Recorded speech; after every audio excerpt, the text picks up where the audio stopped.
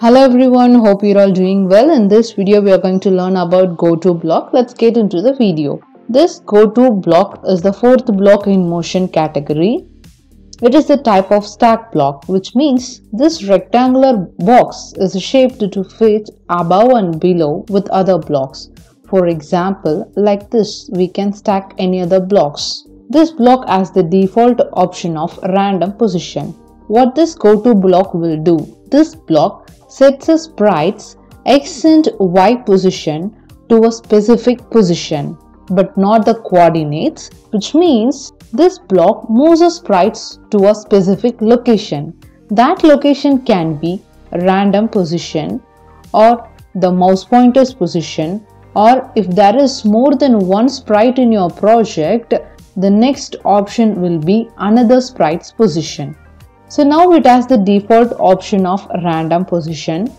If we run this block, this will move this cat sprite to a random location. Now the cat is at the center of the stage.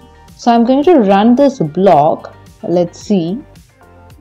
You can see now the cat has moved here. So if we run it again, it will again go to a random position. So this is what happened when we use this goto block with this random position option. So if you look at here, we have two options. The first one is random position and the next option is mouse pointer. Okay, so this mouse pointer option of this goto block, you can see I've clicked on it. So this cat tried to reach to this mouse pointer. For example, now I want to change the mouse pointer's position. The mouse pointer is here now. So if I run this block now, the cat will move here because it tries to reach the mouse pointer, but this is the edge, right? So it stopped here. Okay.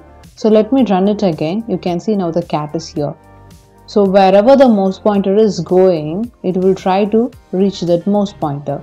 So there is another way to use this goto mouse pointer block. For example, I am going to put this block inside forever. Now when we use this forever, this block will always be running. So I am going to run this block. You can see now the code is running. So wherever the mouse is moving, the cat is following my mouse. It is sticking with my mouse because the block is goto mouse pointer. So wherever my mouse is going, the cat is following that. Okay. So now let's look at the next available option. I'm going to add one more sprite to this project. So here in this sprite library, I'm going to search for donut. So the donut is here. I'm going to put the donut here. Okay. And the cat is here. So goto mouse pointer. If you click on this option, now you can see one more option, which is donut. So it is showing another sprite here. So with this option, we can let this cat to reach to another sprite's position.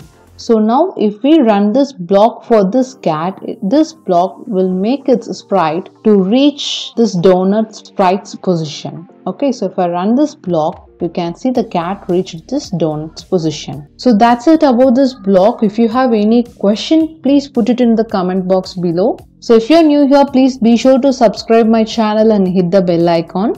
Thank you everyone.